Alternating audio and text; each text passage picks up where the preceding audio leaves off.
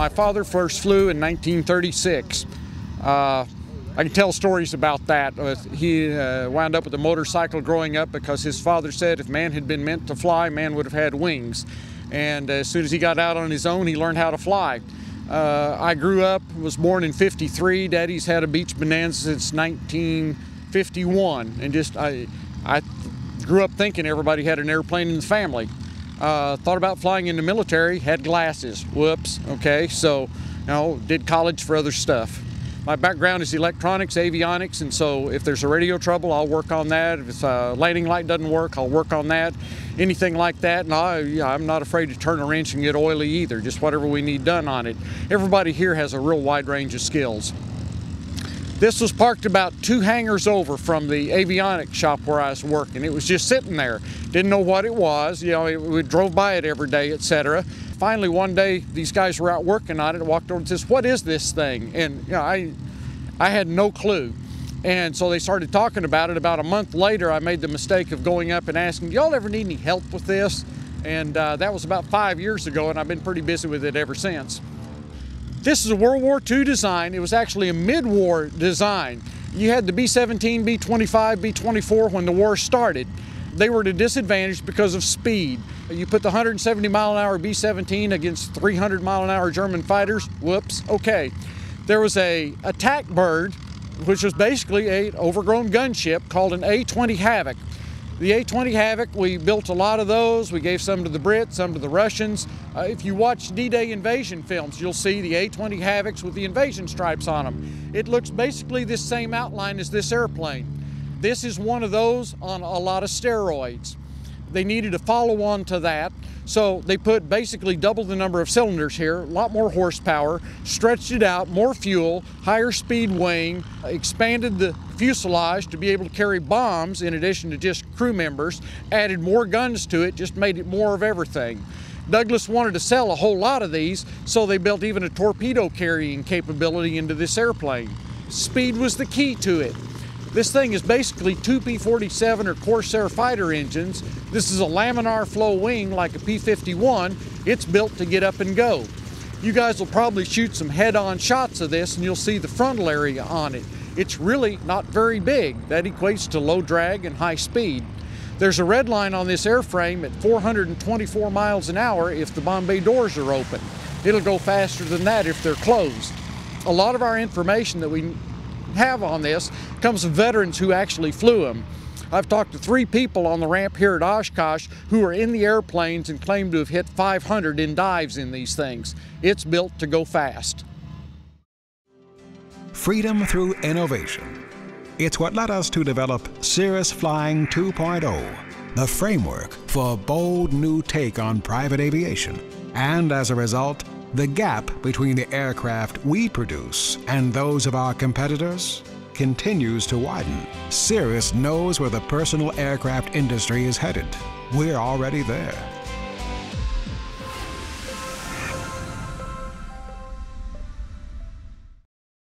A lot of people have no, just like I was, they don't have a clue about it, what it is. We are mistaken quite often for a B-25. Okay, I'm sorry. Little later design than that, little slicker bird. Different gun layout, different crewing, entirely different from that. But a lot of people don't realize how fast it really is. They don't realize the service life of this. These things flew as B-26s in Korea, dropped the first American bomb and the last American bomb in Korea, flew all the way up into Vietnam. By that time, the airframes were getting quite tired. They sent them to California to on-mark. They rebuilt them, heavier spars, heavier tires, supercharged the engines harder for more horsepower, put wingtip tanks on them for more range, and flew them up against the Ho Chi Minh Trail. In World War II, this was an ideal truck and train killer. In Vietnam, this was an ideal truck convoy killer.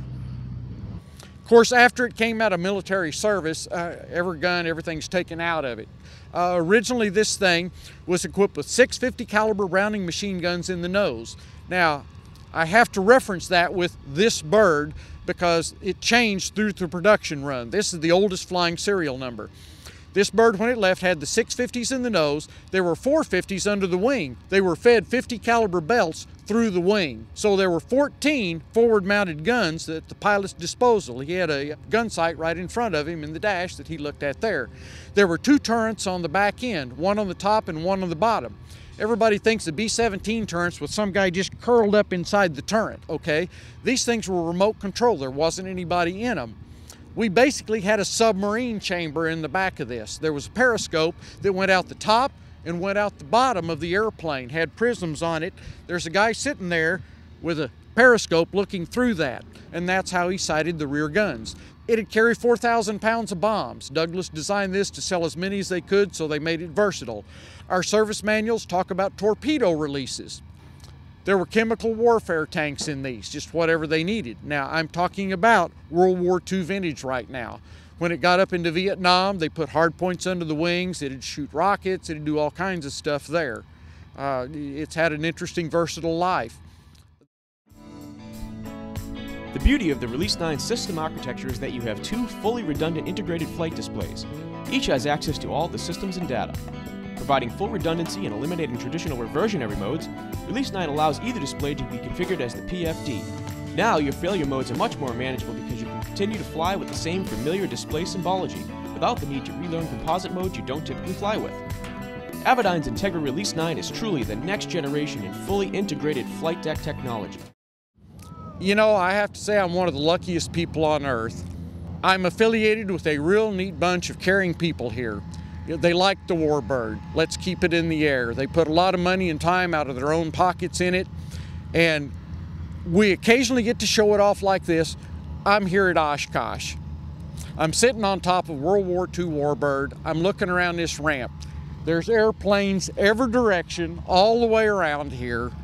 I got the best view in the house of the air show. I've got tons of nice people coming by wanting to ask about the airplane. There's a cafe over here I can sit at, eat my bacon and eggs in the morning and look out on fighters sitting there. I wake up to the morning of fighter sounds. You don't get any better than that. And here I am at Oshkosh getting to play with this thing on the bird that I like, and I get to fly in it, yes. The airframe will hold up for a long time. We fly it maybe 35, 40 hours maximum a year. If we're down for maintenance through that, it's even less hours that we are putting on the airframe. It's going to be around for a long time in the future. There are issues coming up. Okay, we burn low lead 100 fuel. We burn a lot of it, okay? We flight plan 200 gallons the first hour, 150 gallons an hour every hour after that. You know, I mean, these are thirsty pigs, okay? So someday we're going to run out of literally low lead 100. What are we going to do then? Nobody has certified any other fuel for these engines yet. This is a really nice gig. I can't say enough about that.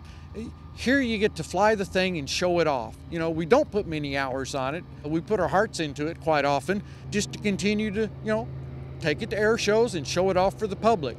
You can see something in a textbook. It's not just, okay, it's there, it's a fact. It doesn't hit you in the heart the same as when you can be out here and I can show somebody, I can bring them up the ladder, put them in the seat, say, you're now sitting in the cockpit of a World War II bomber that actually flew in World War II. Anybody that's heard me tour through this has heard that phrase. Getting people through it, you know, that's probably the best part because you may get somebody that's never been around an airport before, you may get somebody that's flown these before.